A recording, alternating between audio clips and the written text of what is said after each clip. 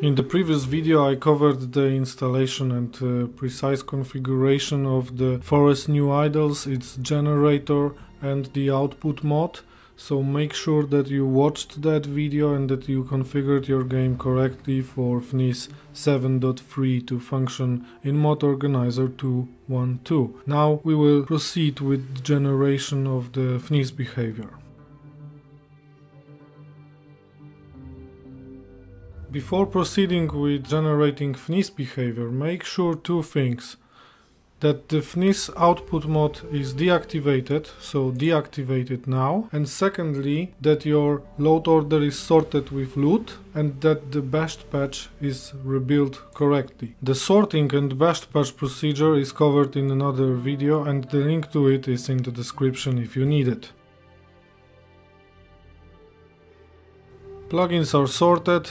Bashed patch is rebuilt, FNIS output is off, is deactivated, so I can hit the FNIS generator. And this window will open. For the purpose of my guide, we use gender, specific animation, skeleton, arm fix, file redirection, so that the FNIS behavior is written to the output mod that we defined. And we also use TK dodge, ultimate combat, which is on the list, and we activate it too. Then click update FNIS behavior. The generator did its job. I can check consistency and exit. Afterwards look, there is an alert here about files being in Overwrite. Double click on Overwrite and anything that shows up here after the FNIS regeneration, just drag it to your FNIS output mod. Close it, activate the output mod, and we are ready to play. The only things you need to remember when regenerating FNIS is sort load order, rebuild bashed patch, and deactivate FNIS output. Then regenerate, drag stuff from Overwrite into output, and activate output. And now we can test the game and see if the animation works.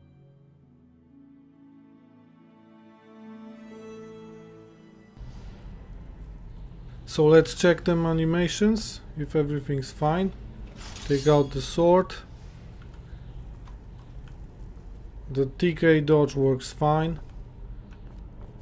Joy of perspective works fine. NPCs move, have stuff on their backs. Lydia has got her shield on her back, so dual sheet redux is working also fine. Thanks for tuning in to Outdated TV and let me know if you need any help.